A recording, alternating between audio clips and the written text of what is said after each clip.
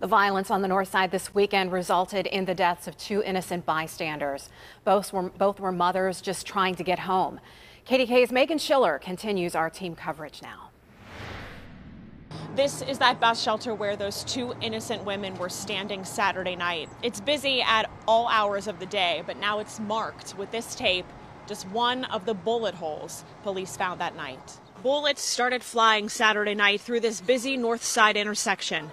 Two innocent mothers were caught in the crossfire. I think it was a very tragic incident, without a doubt. You know, two innocent people standing here waiting on the bus to go home, from my understanding, and they get shot. Bubba Thornton's lived on the north side his whole life, and he knows the women sitting here this weekend didn't make it home. It's kind of weird to be sitting here, without a doubt, where this tragic event occurred, without a doubt. But hey, you got to get to where you got to go, and you got to be a little braver sometimes than things that are happening around you. Pittsburgh police identified the first victim as 33-year-old Jacqueline Mihalik.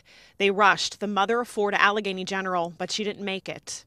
And 59-year-old Betty Averett, a mother and grandmother known by many as Miss Betty, died at the bus stop. Police believe a fight started in the nearby gas station parking lot, and shots rang out with bullets flying between the gas station and a nearby park.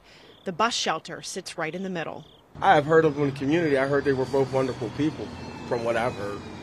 You know what I mean? But, you know, like I said, sometimes you got to have more faith than fear. And there are several bus stops here, a gas station, a busy grocery store, a park. So police are asking if anyone saw anything or has any information to please come forward. Reporting on the north side tonight, Meghan Schiller, KDKA News.